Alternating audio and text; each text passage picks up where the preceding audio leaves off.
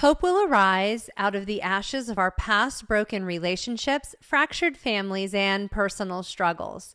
Come walk a mile with me as we allow Jesus to clean out the mess and organize the rest.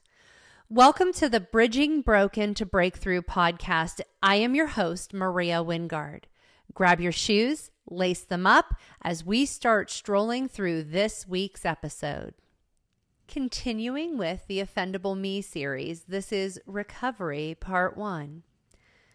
Staring at a stump for an arm solidifies the truth that I'm now a dead man walking. Surviving a boulder meant to kill you and walking out of the wilderness changes you. Perspective is everything. Quote, I have been crucified with Christ. It is no longer I who live, but Christ who lives in me. And the life I now live in the flesh, I live by faith in the Son of God, who loved me and gave himself for me. Galatians 2:20. Dead man walking. Quote, God chose to make known the glory of this mystery, which is Christ in you, the hope of glory. Colossians 1:27. The only way to survive the boulder of offense is to die to self by forgiving. The only way to forgive is through Jesus empowering us with his grace. Corrie ten Boom, a Nazi concentration camp survivalist, said it best after encountering her prison guard, who beat her sister mercilessly and shamed both gleefully. Quote, I stood there, I whose sins had every day to be forgiven, and I could not. Betsy had died in that place. Could he erase her slow, terrible death simply for the asking?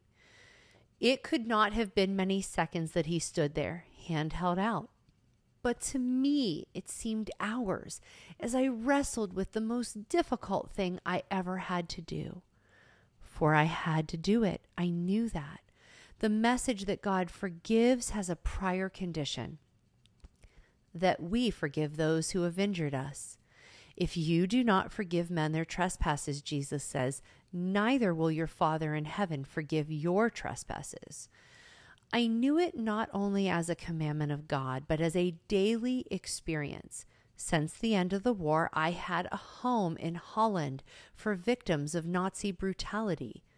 Those who were able to forgive their former enemies were able to also return to the outside world and rebuild their lives, no matter what the physical scars. Those who nursed their bitterness remained invalids. It was as simple and as horrible as that.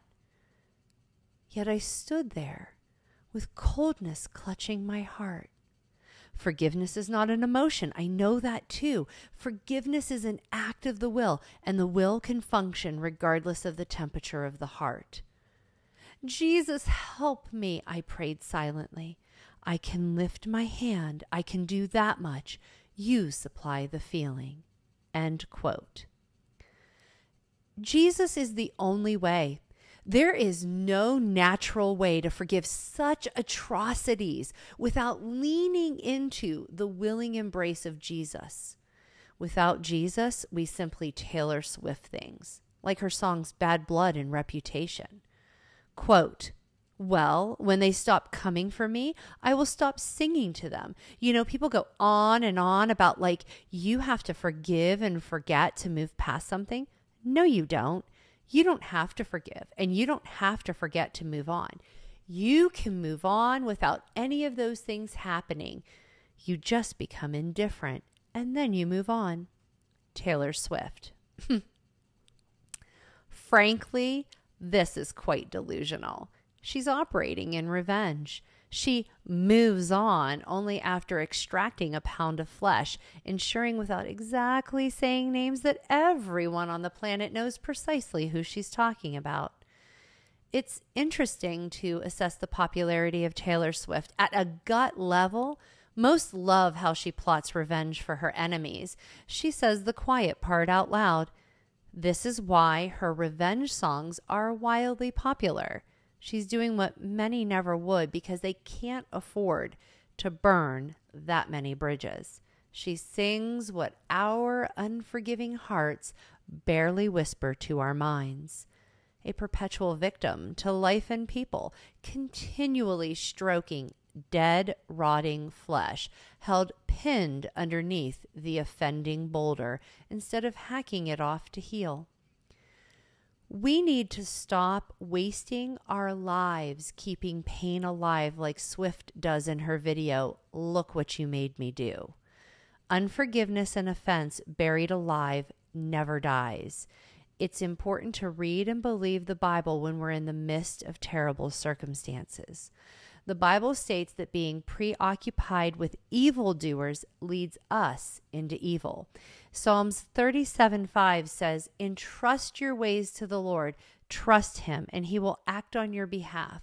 Those who wait with hope for the Lord will inherit the land."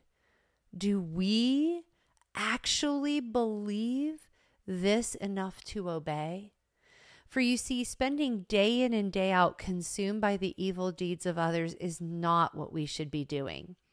If we truly believe the word of God, then we must lay our offense down. Quote, "Surrender yourself to the Lord and wait patiently for him. Do not be preoccupied with an evildoer who succeeds in his way. When he carries out his schemes, let go of anger and leave rage behind. Do not be preoccupied. It only leads to evil.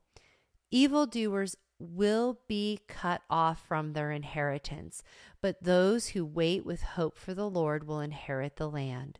Psalms 37, 7-9. I am grateful you decided to walk a mile with me, your host, Maria Wingard, on the Bridging Broken to Breakthrough podcast. I pray that through our conversation, Jesus reveals how he is bridging broken to breakthrough as we stroll through another mile in this journey called life. Hope will arise if you let him in your life today. To listen to past episodes or find out more, please visit hopewillarise.com.